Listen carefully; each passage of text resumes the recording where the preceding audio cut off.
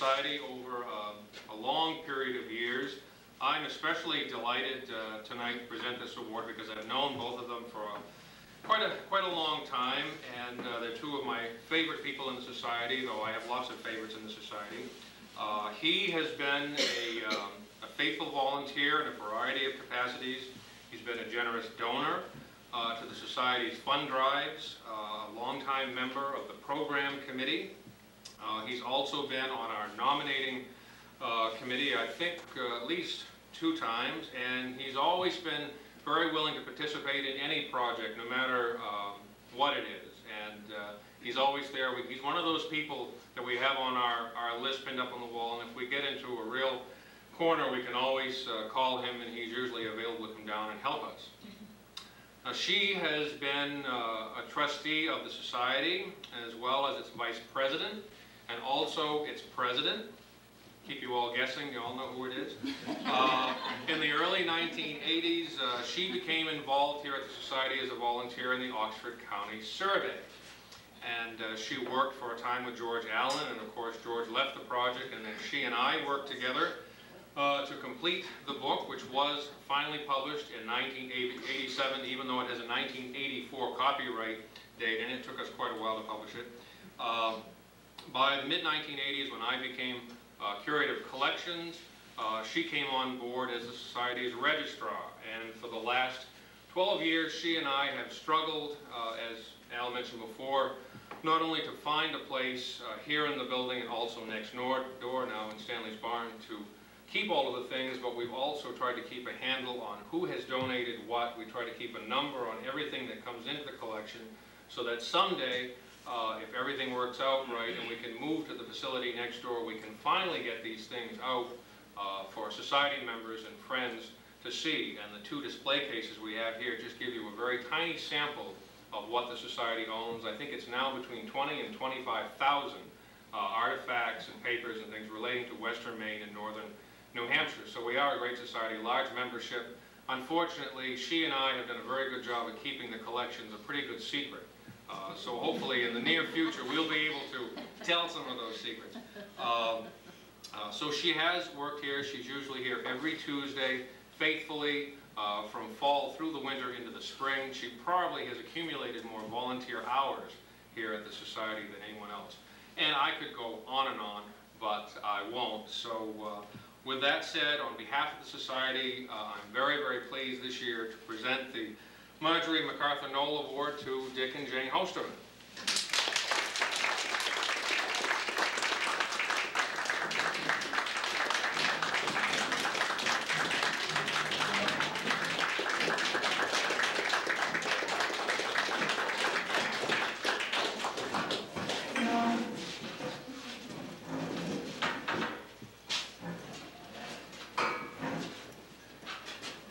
It's so quiet.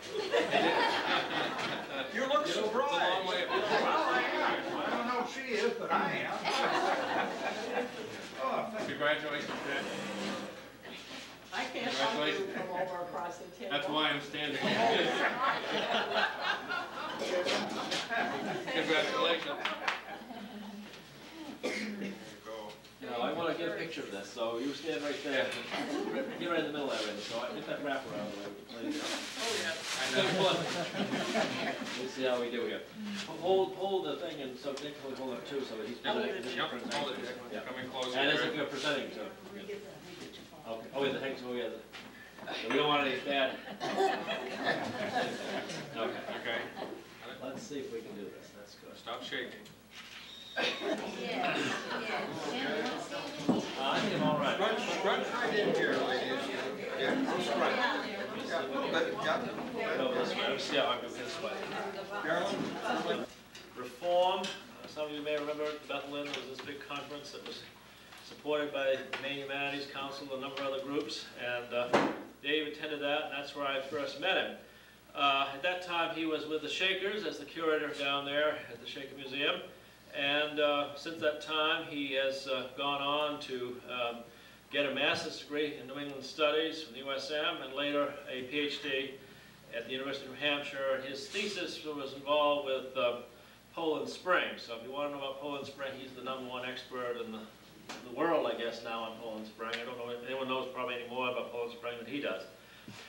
He's a graduate of Bates College, and he's now the assistant director at the Margaret Chase Smith Library. So without further ado, Dave Richards.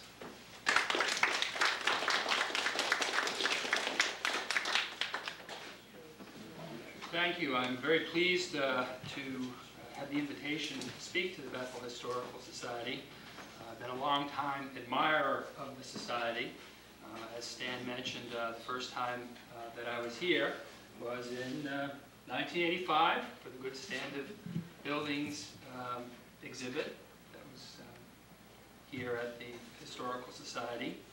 I was impressed at that time by the beauty of the town and the vitality of this historical society. More recently, last summer, I was working at the Skowhegen Historical Society down in Auburn. And as I looked up the Skowhegen River, figuratively, I saw the Bethel Historical Society. And I remember very vividly sitting at a desk at the Skowhegen Historical Society reading your newsletter and seeing that you had 1,000 members and thinking, oh my word, how can we ever compete with that? And then I looked down the Skowhegen River to the BHS Historical Society in Brunswick and read their newsletter and saw that there was Joshua Chamberlain mania sweeping the country to the benefit of the BHS Historical Society. I said, oh my word, how can I compete with that? And fortunately, the Margaret Chase Smith Library was looking for an assistant director at that time, and I said, I'm getting out of the Skowhegen Historical Society. If I can't compete with the Bethel Historical Society and its 1,000 members, and the BHS Historical Society and the Joshua Chamberlain mania. So in December of 1996, I began working at the Margaret Chase Smith Library. And I want you to know that because that means I never knew Margaret Chase Smith. She died in 1995. I'm the first post-Margaret Chase Smith employee at the Margaret Chase Smith Library. Now that has some advantages and disadvantages. One is it means that I have a lot to learn about the life and times of Margaret Chase Smith. But I also think it's an advantage to some extent that I'm not familiar with the legend and myth perhaps that's grown up in Maine about Margaret Chase Smith.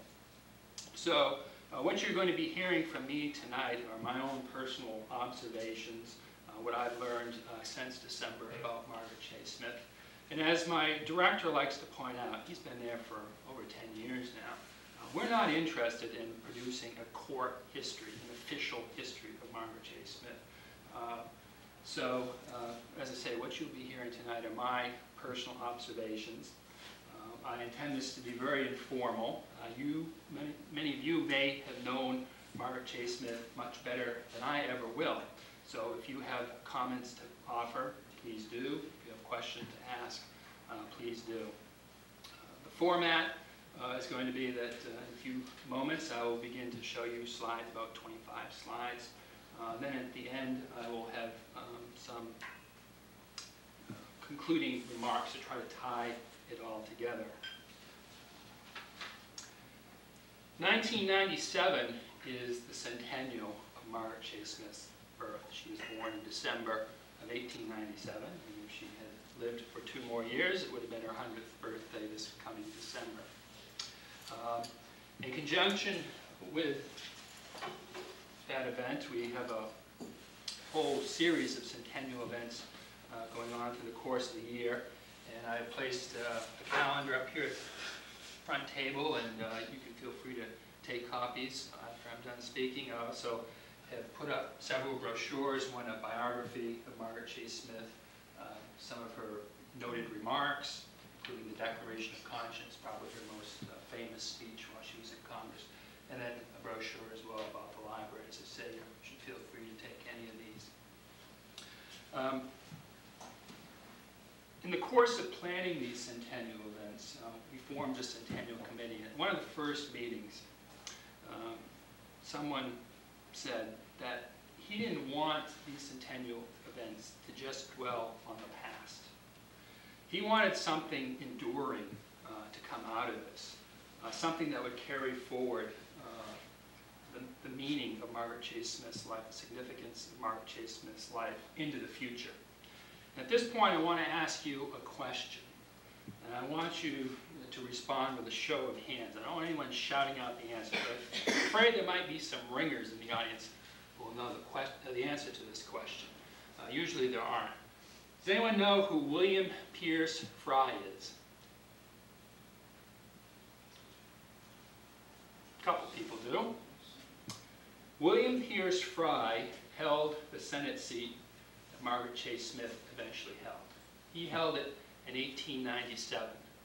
The point being that 100 years later, virtually no one in Maine remembers who William Pierce Fry is. And we don't want 100 years from now, in 2097, for people not to know who Margaret Chase Smith is. That's our challenge in putting together these centennial events.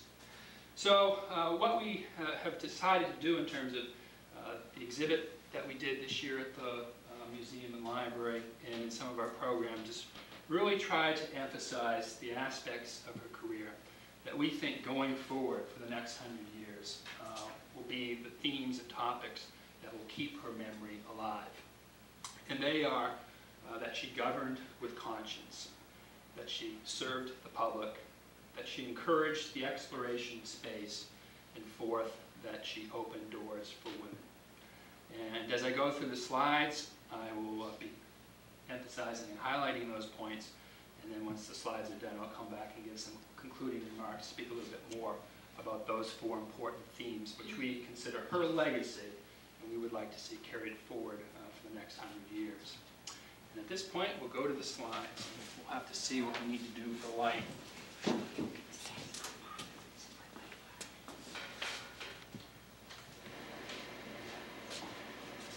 Can everyone see that? Can everyone hear me? Okay. And as I say, if you have questions or comments, feel free to offer them up. You may have to wave your arm vigorously because I can't see all of you. This is a picture of Margaret Chase Smith, or actually at the time, Margaret Chase. She hadn't married at this point, sitting in the lap of her father, George Chase, and standing is her mother, Carrie Murray Chase. As I say, Margaret Chase Smith was born in 1897. She was the first of 6 children of George and Carrie Chase. She was born in Skowhegen, raised in Skowhegen. Her father was a barber in Skowhegen, and her mother worked in some of the mills in Skowhegen, also worked at a local hotel as well.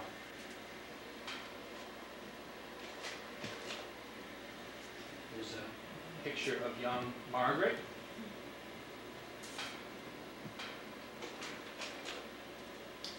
The arrow is pointing to Margaret with her classmates at one of the schools in Skowhegen. What grade is that?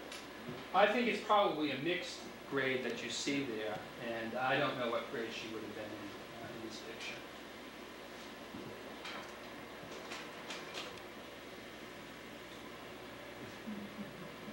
This is the women's state basketball champions in 1916. Margaret Chase Smith was their roving center. Basketball for women was played differently in 1916 than it is today. Basically what you had is you had 2 women who stayed on the offensive end, 2 women who stayed on the defensive end, and the roving center went back and forth between the offensive and defensive end. So what that means is Margaret Chase Smith is the leader of the team, the roving center. She plays both offense and defense. She controls the ball. And as I say, they were state champs in 1960. And she was all of 5'3". Probably the tallest one on the team.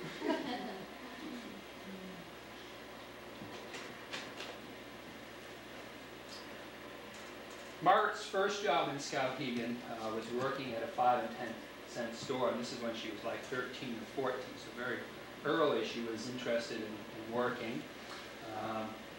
Later on, when she graduated from high school, she served for about a year as a school teacher.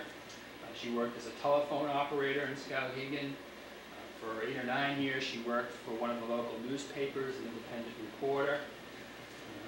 Here you see her working probably in an office of one of the textile mills in Skowhegen, and she also worked in the town clerk's office for a while. So she had quite an array of jobs after graduating from high school in Skowhegen, and was very much out there in the public world, the working world, as a young woman.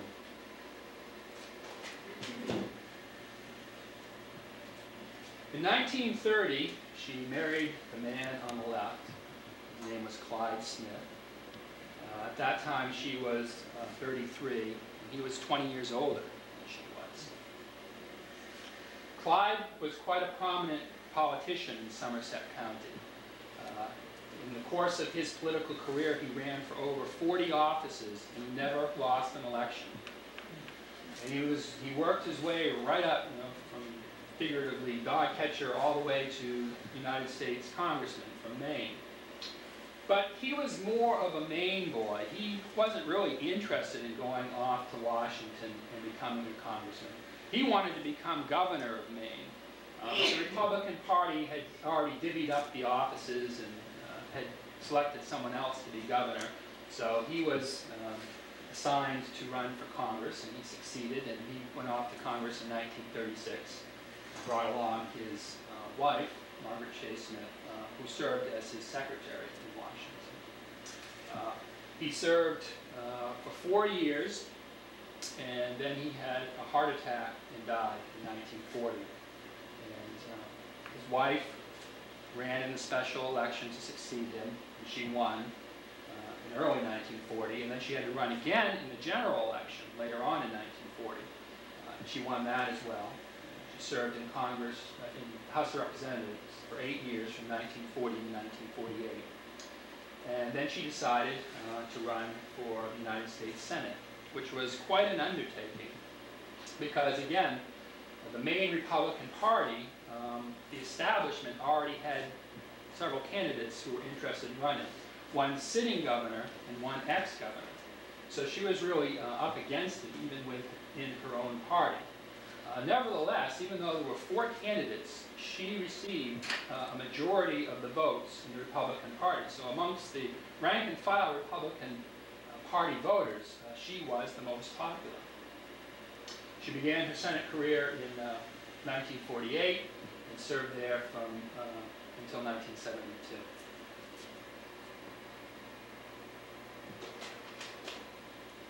This is the house that Clyde and Margaret lived in while they were in Skowhegen, a home that was on Fairview Avenue. It was a 30-room mansion, and there were only the 2 of them, so they were really rattling around in the place.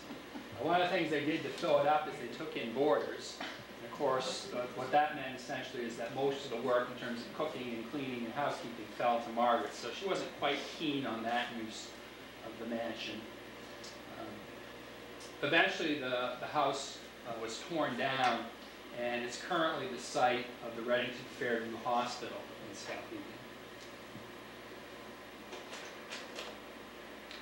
This is a picture of Margaret getting sworn in as United States representative following the death of her husband, Clyde Smith.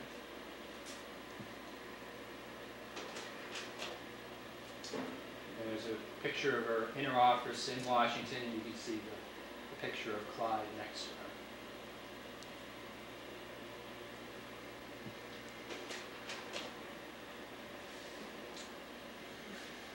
her. Now, in terms of her congressional career, you're not going to find a lot of legislation with her name attached to it. That wasn't an area that she excelled in.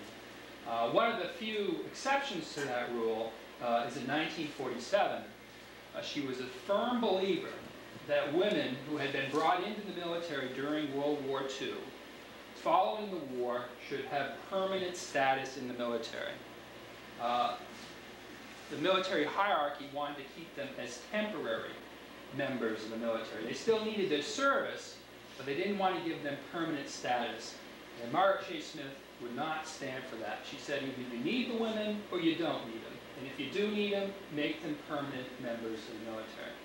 So that is something that she pushed for, and this is a picture of President Truman signing a bill making these nurse corps in the various branches of the military permanent members of the military. This is the 50th anniversary of the passage of that bill, and in October of 1997 there will be dedicating a memorial to women in the military down in Washington, D.C. So this is really one of the major achievements of her congressional career.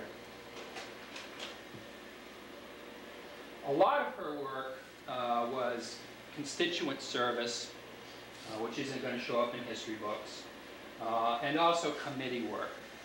This is a subcommittee she was on, the House Investigating Committee. Actually, this is the Senate. And she's serving on this committee with a person who became her nemesis, Joe McCarthy. At this time, they got along okay. This is, I think, in 1949. In retrospect, what became the highlight of her career, in terms of, again, what the history books will tell you, was on June 1st, 1950, when she got up in the Senate and gave what became known as her Declaration of Conscience speech, in which she criticized the methods of Joe McCarthy. She never mentioned him by name, but she was upset by the way that he was going about trying to deal with the threat of communism within the United States. McCarthy had given a speech in Wheeling, West Virginia, where he claimed that he had the names of communist sympathizers who were serving in the State Department. And she kept pressing him to show her the list of names.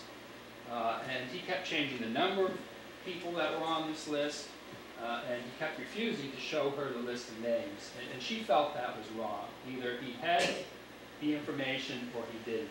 And she just believed that this was in violation of our basic constitutional rights, making these indiscriminate charges. Very early on in McCarthy's campaign, she stood up against him, virtually alone. There were only 6 other senators who would back her up, most of them from New England. And most people either didn't think that at this point in early 1950 that McCarthy's attacks were too serious, or they were afraid that McCarthy would turn against them and criticize them as being soft on communism. And as I say, in retrospect, in terms of the official history that gets written, people really dwell on that as being the highlight of her career. But what you have to realize is that she continued to be in the Senate for 22 years after that. Now, Margaret Shea Smith was very concerned about the communist threat in the 1950s in the United States as well. But her approach was entirely different. Not just the communist threat in the United States, but throughout the world following World War II.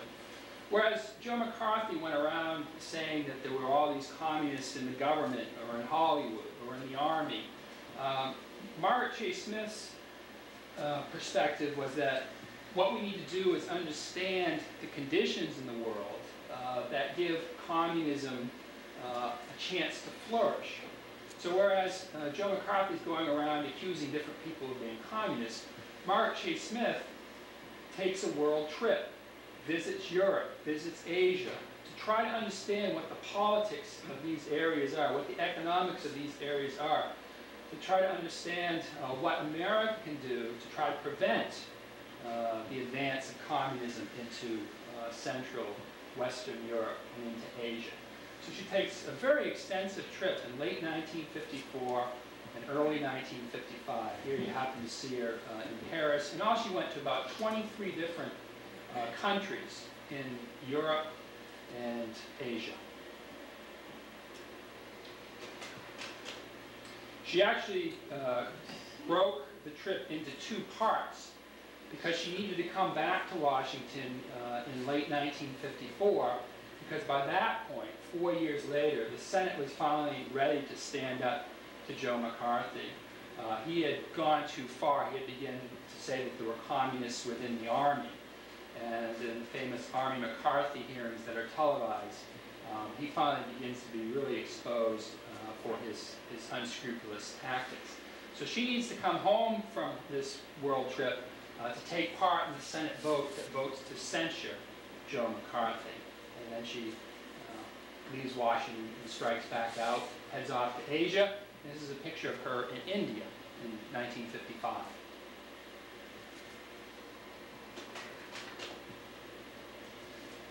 To give you an idea of the stature of Margaret Chase Smith in the 1950s, this is a woman who has enough clout that she can persuade the President of the United States, Dwight Eisenhower, to come to Skowhegen, Maine.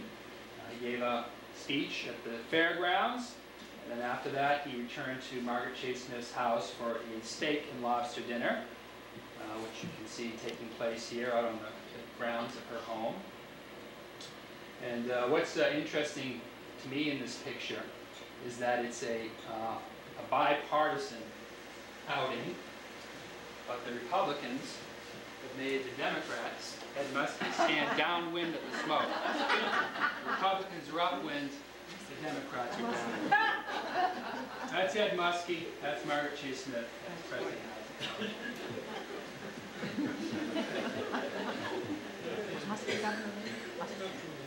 That's why he was invited.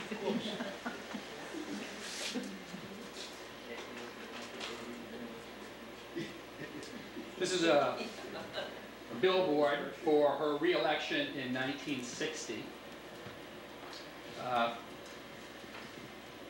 Her attitude towards campaigning is something that's completely alien to me and probably to most of us, given the way that campaigns are run today. She refused to take campaign donations. She ran campaigns on $2,000 or $3,000 a campaign. Now, as I think about that and think of how wonderful it sounds, well, what that means is what people complain about. If we went back to that system, what it means is the incumbent gets elected every 4 or 6 years. And in part, that probably is why she was so successful in getting elected, because of a system where there was very little campaigning that was done, very little media that was used, that tended to favor the incumbent. And as you look through the files on the different elections, there'll be all these letters that have been written to people who have sent her money, in which she's returning the check with a letter saying, I don't accept campaign donations. And again, that sounds wonderful to me in 1997, given all the horrendous things we hear going on about campaign financing. But as I say, what this system did is favor incumbents like Margaret Chase Smith. From the 1950s, as I say, she had a national reputation. People began to propose her name as someone who might be a good vice presidential candidate for the Republican Party, or even to think that she might make a good presidential candidate for the Republican Party. It wasn't until 1964 that she finally decided to take the step of seeking the Republican nomination for president. She entered several of the Republican primaries in the 1964 election. She felt that Barry Goldwater was too far to the right, Nelson Rockefeller was too far to the left, and she hoped that she could stake out a middle ground and gain the Republican nomination. She really didn't do very well in those primaries that she entered. In the first primary in New Hampshire, she came in 5th place. But again, she didn't do much campaigning. And that might work in Maine, but that wasn't going to work at a national level. The best that she did was in Illinois, the Illinois Republican primary, where she actually came in 2nd. And so this is a Town and Country magazine in 1964 that did an article on her run for president. And this is her at the Republican National Convention in San Francisco, a little campaign rally that's going on for her. Her name was placed in nomination at the convention, and that made her the first woman in either of the two major parties ever to have her name placed in nomination for presidency. She didn't receive very many votes at the convention. I think it was about 14. And, obviously, Barry Goldwater was the one Republican who received the nomination in 1964. This is her being sworn in as senator in 1967, following her re-election in 1966. To the left is the Senate Majority Leader, Mike Mansfield. She's being sworn in by the Vice President, Hubert Humphrey, and behind her is the Republican Minority Leader, Everett Dirks.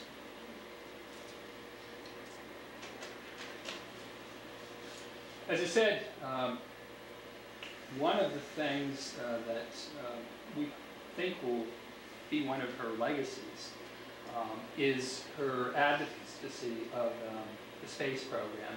This is something that not many people are aware of. Again, it's because it's something that she did behind the scenes in her committee work. She was a member of the Senate Aeronautical and Space Committee. Her interest in space first grows out of the Cold War. As you probably well remember, the Russians beat us into space. They put up Sputnik in 1957, and that caused all sorts of alarms in America that the Soviet Union had gotten to space before we did. And so her interest in the space program, as I say, grows out of the Cold War, out of defense issues, that we even have a strong space program for defensive reasons. Over time, she began to see other reasons for having a strong American space program. Scientific reasons, that research and development and technology that spun off of the space program were very important to the American economy. And also for educational reasons. She saw that the space program was something that was really exciting American students. It was something that was used to promote the study of math and science. So for the defensive reasons, the scientific reasons, the educational reasons, she became a major supporter of NASA and the space program. And that included this slide because it's a picture of one of our first Martian probes. You've all heard of Pathfinder and Sojourner, which is up there now, taking all these pictures of Mars. And what you have to realize is, to get to that point, there's a lot of work that went on beforehand. And here is Margaret Chase Smith in 1962 with the administrator of NASA, James Webb, with one of the first Martian probes. And again, through her work on the Senate Aeronautical and Space Committee, she helped to really promote and encourage the American space program. And this was a high point of that space program. President Kennedy put down the challenge in the early 1960s that the United States would put a man on the moon before the end of the decade. And again, as you probably remember, in July of 1969 that happened. And this is a reception for the Apollo 11 astronauts held in September following the return from the moon. At the left is Michael Collins, then Senator Mike Mansfield, Neil Armstrong, the first man on the moon in the middle. Next name is Margaret Chase Smith, and the third member of the Apollo 11 crew, Edwin Buzz Aldrin.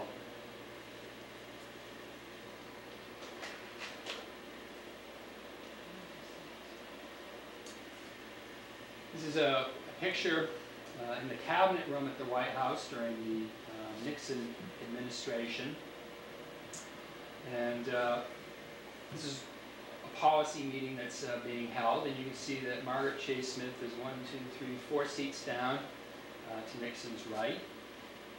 One of the reasons for including this picture is to understand Margaret Chase Smith's career.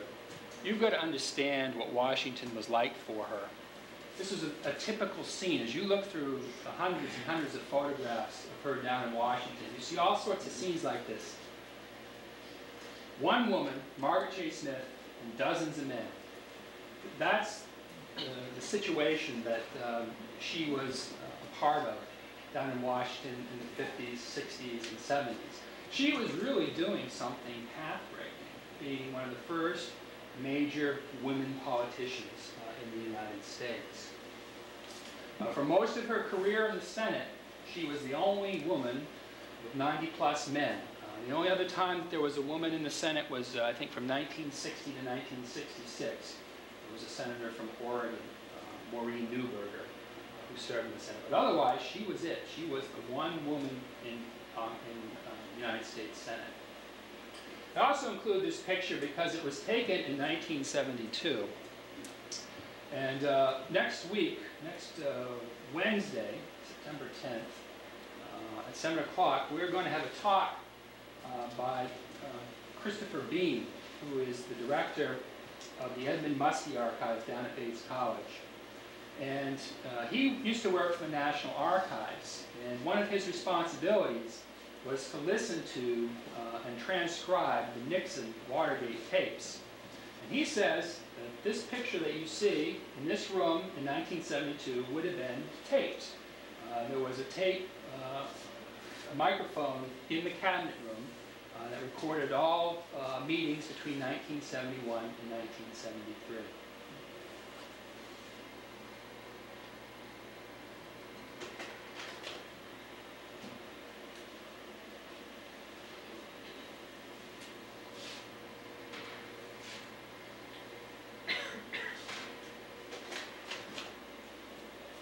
Now, Margaret Chase Smith lost the election in 1972.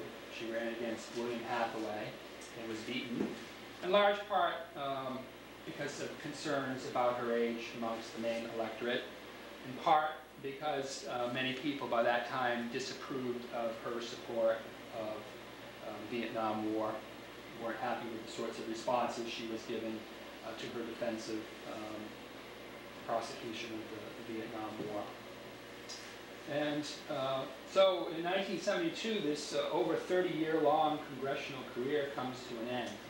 And at first, she was a bit disappointed. She wanted to serve one more term, in part because people told her that she shouldn't run, that she was too old.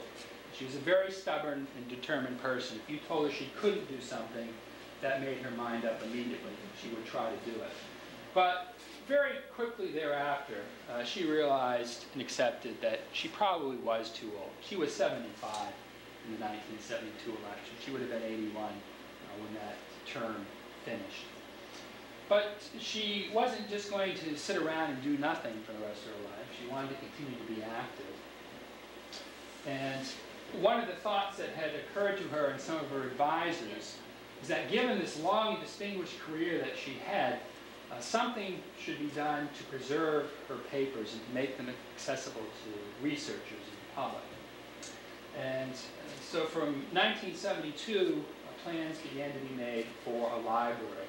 And this picture here is at the dedication of the Margaret Chase Smith Library, which was built onto her home in Skowhegen and was opened in 1982. We just celebrated our 50th anniversary. She threw herself into work at the library. As I say, it was her home. She lived there, but she also worked there. What she envisioned the library being was not only a place that researchers would come to, but that Maine school children would come to, because what she saw her mission being in later life was to teach Maine school children two things. Have high aspirations. Don't think just because they're from Maine, they can't do all these things. And she wanted to use her career as a role model for them. Here was this girl who grew up in Skowhegen, Maine, and went on to be this very prominent, famous political figure in the United States. And she wanted other Maine school children, like she had been once, to be really moved by that example. And the second thing that she really wanted to instill in young people was the importance of public service. And she loved to have the school groups come and visit the library and spend a great deal of time with them. And from everything I've heard, she was very charismatic with them. Even though there was a tremendous age difference between them, they really were quite attentive to the message she had to deliver.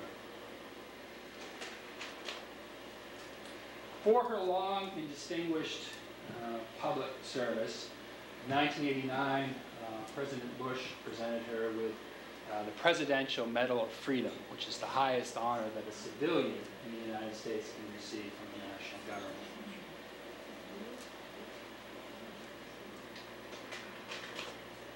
And I always like to close with this photo of her at her home in Skowhegen. This is a house that she had built in 1948 for herself. For two reasons. One, because it shows her at home.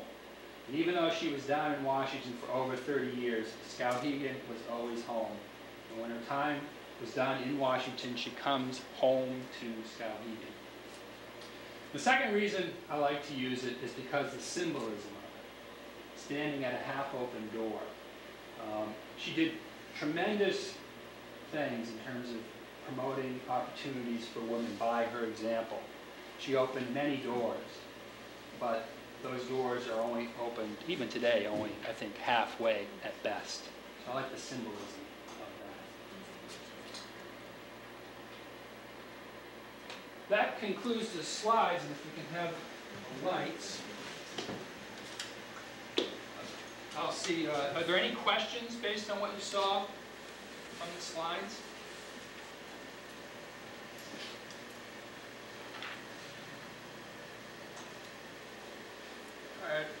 Has anyone seen the September issue of Down East Magazine?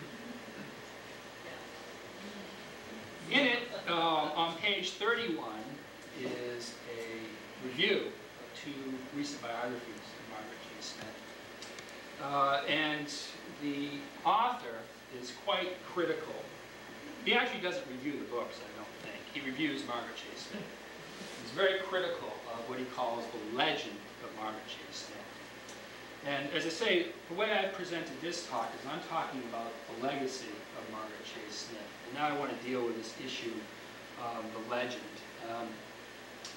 Many admirers of Margaret J. Smith who have seen the review in Down East have become very upset by it. And I think that the author was so intent on debunking the legend of Margaret J. Smith, of which there is a legend, that he fails to understand and to address and consider the legacy of Margaret J. Smith. So again, I want to reiterate what I see as her legacy.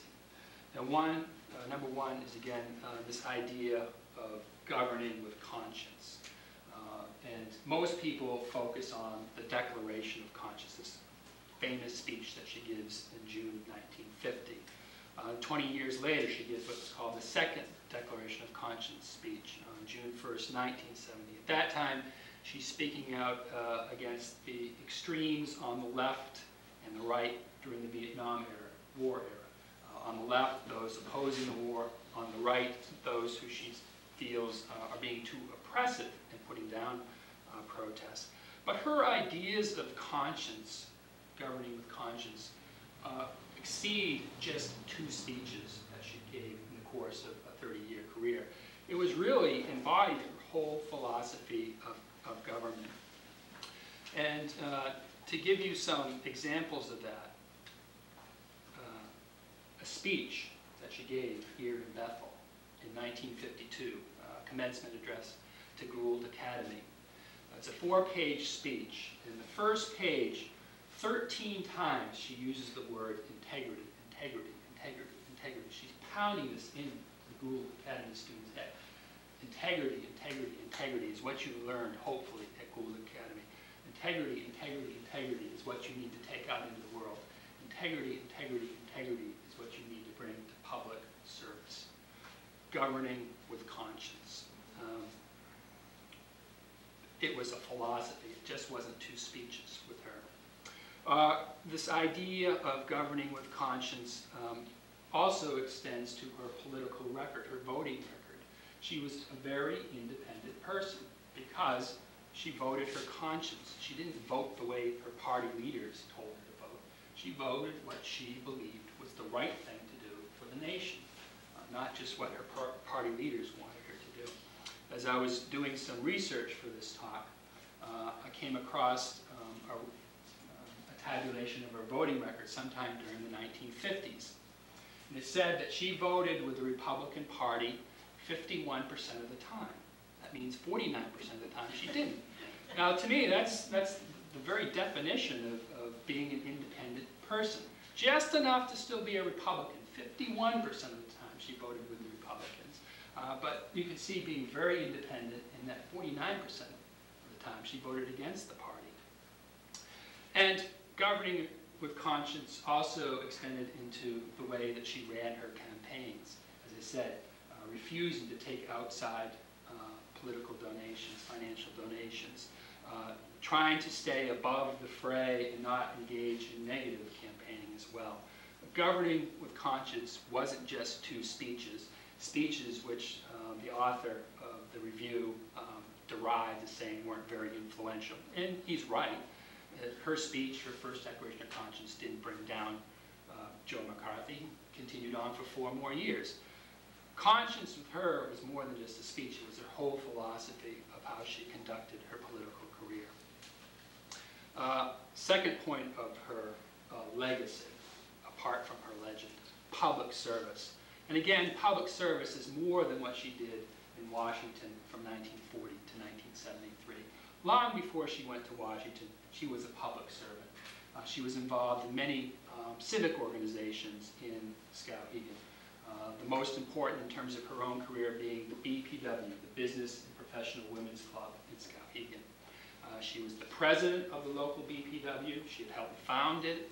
She went on to become the president of the entire Maine organization of BPW. She was the editor of the Maine Society's newsletter called the Pine Cone. She was very actively involved in this civic organization which served the public. And I might add, she was doing all this without any men behind her, because another criticism that's made of Margaret Chase Smith is that she was just a puppet controlled by men like Clyde Smith, her husband, men like her executive assistant while she was in Congress, General William Lewis. There was no William Lewis, there was no Margaret, there was no Clyde Smith when she was being part of this Business and Professional Women's Club. She was quite capable of leading a political career, public service without men pulling her strings. The bulk of her public service is in Congress from 1940 to 1973. And again, it's in forms that aren't going to make their way into the history books. It's in the form of constituent service. The author of this review derides her for spending so much time making sure that grandma and grandpa got their Social Security checks. Well, that's a very important aspect of a congressperson's job, is helping out their constituents. And it's something that she put a lot of emphasis on amongst her staff. She had a policy that correspondence would be answered the same day that it came in. She took put a high premium on making sure that her constituents got first-class service. Towns like Bethel are probably very thankful that Margaret Chase Smith made sure that the EPA and other parts of the executive branch provide funding for sewage treatment plants. I have a whole stack here of speeches where she's noting that $10,000, $20,000, $100,000 has been sent to Bethel, Maine to help them with their sewage treatment plants. Again, she put a lot of attention on constituent service, serving the people of Maine. Other ways that's reflected. As your servant, she felt that she should be in Washington doing her job. She shouldn't be going off on junkets. She shouldn't be running for other offices. But she took great pride and went to great lengths to make sure that she was at every roll call vote. For many years, she held the record of 2,941 consecutive roll call votes. As I said, she went to great lengths oftentimes to make sure that she could get to Congress to cast her vote. It was finally broken following hip surgery that she had. She was in the hospital. They had made arrangements to put her on a military plane to get her to Washington, get her to Andrews Air Force Base, and get her to Congress in time to cast a vote that was scheduled. Because of some glitches with the flight and traffic in Washington, she didn't make it. It shows you the lengths that she was willing to go to make sure that she did what she felt was her job for the citizens of Maine. And as I say, for many years, that was the record, 2,941 roll call votes.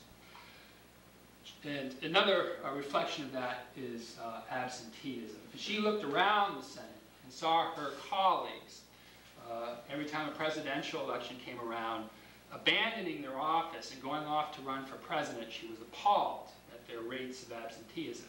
And she was even going to go to the extent of proposing a constitutional amendment that if congresspeople missed a certain percentage of roll call votes, they would lose their seat. Now, nothing ever came of it, but again, it reflects her ideals of public service. If the voters elected you to be a senator or a congressman, you be senator or congressman. You don't go off and run for some other office.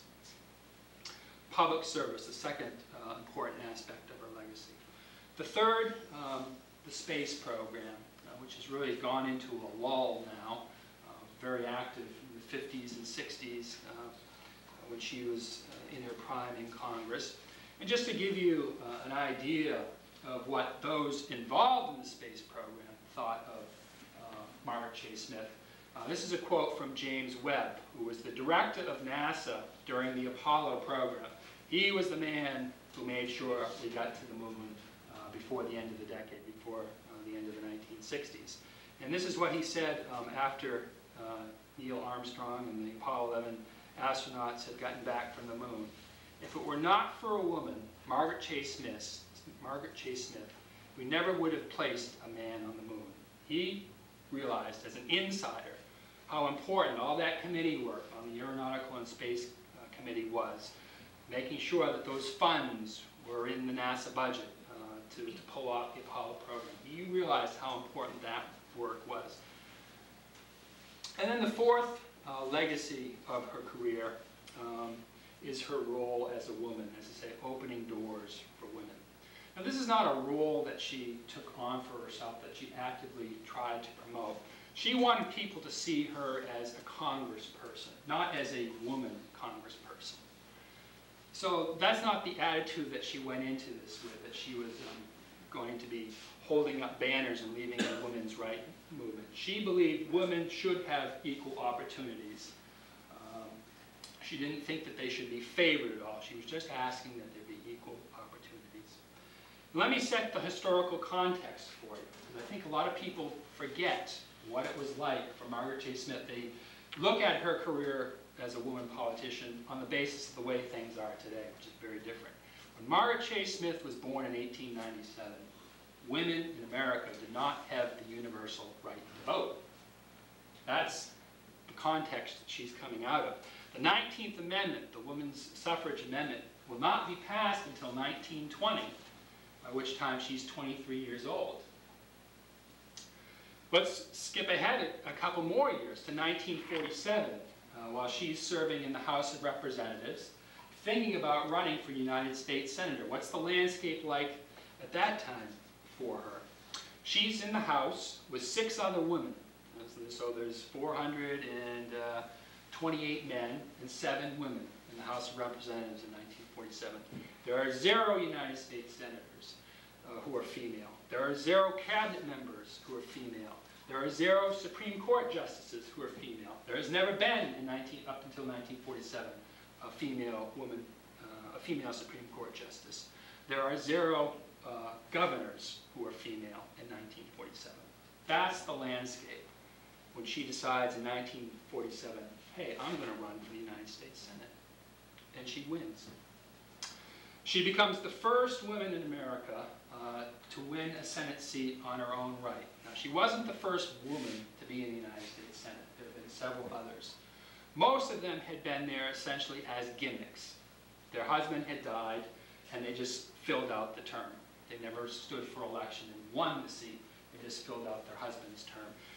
Prior to Margaret Chase Smith in 1948, there had only been one woman who ran for the seat in the Senate and won it, a woman named Hattie Caraway from Arkansas. But again, she was someone who was succeeding her husband. Her husband, I believe, had died, and then she ran for his seat and won it. Margaret Chase Smith was the first woman to go into the Senate who didn't follow her husband. She, at that point in 1948, became the first woman to serve in both the House of Representatives and the United States Senate. And in 1964, as I said, she becomes the first woman in either of the two major political parties, Republican, Democrat, to have her name placed in nomination at one of the national conventions. So there are all these firsts attached to her career. There are all sorts of specific actions that she took that helped to advance and open doors for women during the course of her career. She was a strong supporter of the Equal Rights Amendment. She first came out in support of the Equal Rights Amendment in 1945. Again, that's really her philosophy of the women's rights movement, that what women should be seeking was equal rights, not special rights. I mentioned how she was a great supporter of giving women permanent military status in the armed forces, which comes about in 1947. Now, again, in this review, the author derides her career, saying that it wasn't very influential. And I've also already mentioned reasons why it may not appear influential, because a lot of her work was done behind the scenes. She wasn't out there on the floor giving great speeches other than that one Declaration of Conscience speech. She didn't have her name attached to a lot of legislation. There was a lot of committee work, a lot of constituent work. And yet, she was very highly regarded by people who knew what it really takes to run Congress. In 1952, the American Political Science Association took a poll of its members to rank the members of Congress, best to worst. Margaret Chase Smith was voted the 6th most effective senator in the United States Senate, number 6.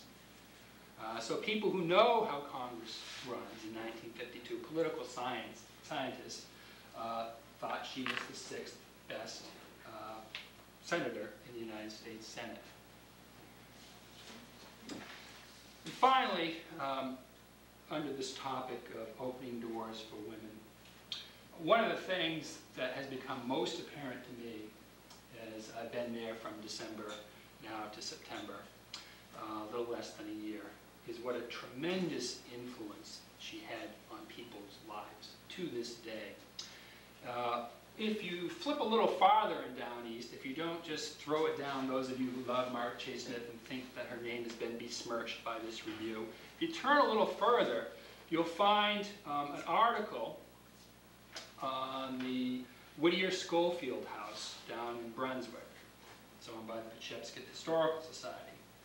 And one of the last residents of that house, Isabel Whittier, was one of the first, if not the first, female doctor in the state of Maine. Here's a woman during the 20th century who's staking out new roles for women. And who was her great hero? Margaret Chase Smith. And if you look through this article and look at the picture, on one of the sideboards, there's a picture of Margaret Chase Smith. There's a whole shrine in the house to Margaret Chase Smith. This is someone that Isabel Whittier, this woman, this path-breaking woman, became one of the first female doctors in Maine. This is someone she looks up to, Margaret Chase Smith. I brought some letters that people wrote to Senator Smith, thanking her for what they had done in terms of inspiring her, serving as a role model. This is from a woman named Deborah Rosen, who is Associate Professor of Philosophy from the University of New Orleans. She holds her degree from Stanford University in California, written on August 26, 1984. I realize that it is way past time for thanking you for helping me to have the courage and conviction to make my way into professional life. When I was 17, which would have been in 1961, you spoke to some 96 of us Girls Nation delegates, convening from over 48 states to the nation's capital from Girls State at our state capitals. I was aware even then that Boys Nation was taken more seriously and had a larger lineup of notable speakers. But you addressed our impressionable group at one of our meetings, and from then on, I knew we could do anything we had the steadfastness to persist in. Here's a young girl in 1961, 17 years old, who's inspired by Margaret Chase Smith and goes on and gets her PhD from Stanford University. Letter, September 21st, 1993. When I was a senior at Caribou High School in 1971, I was one of 2 Maine students who participated in the Senate Youth Program sponsored by the William Randolph Hearst Foundation. It involved a week in Washington, including a day on Capitol Hill, visiting one's senators, as well as a scholarship to study American government. Most senators took only a few minutes from their schedule, but you were extremely generous in spending time with me that January afternoon. I remember our discussing the definition of full employment and your declaration of conscience, among other issues, and you thoughtfully followed up with a letter which I still have and treasure. Years later, when I realized how busy a senator is, your generosity in spending so much time with me became even more apparent. You have been and continue to be an important role model for me. As a young woman, I was very impressed with you, with all you had accomplished as a public official. You made me realize that with hard work and commitment, any goal was within reach. Anyone know who that is? Susan Collins. Very much influenced by Margaret Chase Smith. Very much a role model for Susan Collins. October 4th, 1993. Thank you for your kind letter and continuing inspiration. I recently heard a radio interview with you taped a few years ago that impressed me again with your positive views about life and politics. I have often mentioned how you were an example for me as I was growing up and how grateful I am still today for your leadership. With warm personal regards and respect, I am sincerely yours, Hillary Rodham Clinton. As a young girl in Illinois in the 1950s, who can she look up to as a role model?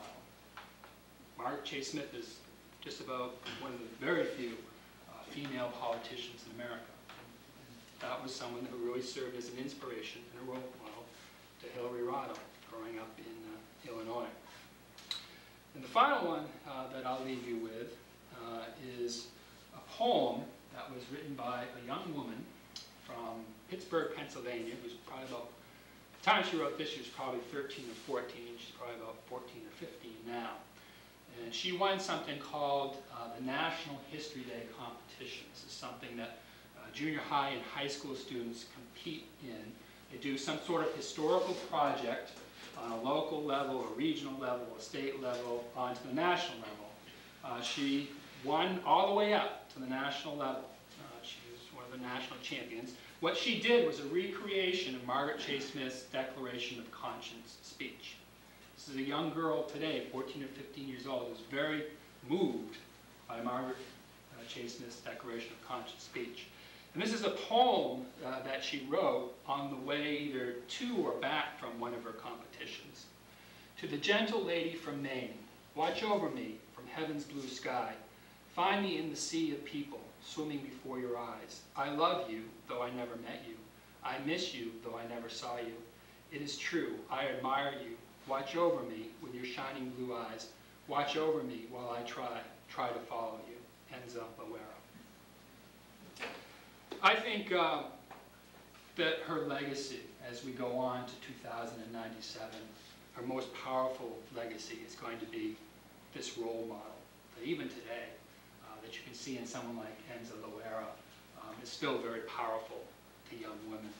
That's going to be, I think, her most enduring legacy, and hopefully that will ensure that her memory does continue on, so that in 2097, whoever has succeeded me many times over at the Margaret Chase Smith Library, when they go out and talk about Margaret Chase Smith, people will remember her, unlike William Peters Fry. Thank you.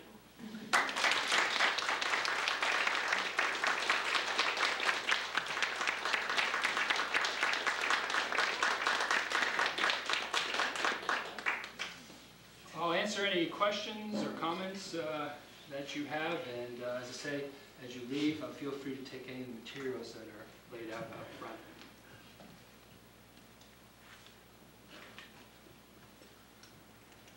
Dave, thank you so much. And if, how many have been to Skowhegen to the Margaret Chase Smith Library? Just a few. Those of you who haven't, it is a treasure, and I urge you, take the time, go to Skowhegen. It is a marvelous facility, and you will just be so much richer for it. And we all are richer us tonight. Thank you. You're very welcome. And I should point out that although we're called the Margaret Chase Smith Library, we're actually many things. We're a library, we're a museum, and her home is also there, and that is something that has recently been opened up for public viewing as well.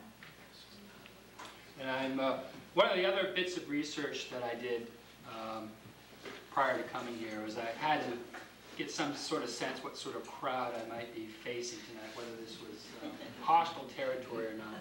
And I went through the election results in her senatorial campaigns, and in 1948, Bethel gave her 77% of the vote. I couldn't find it for 1954.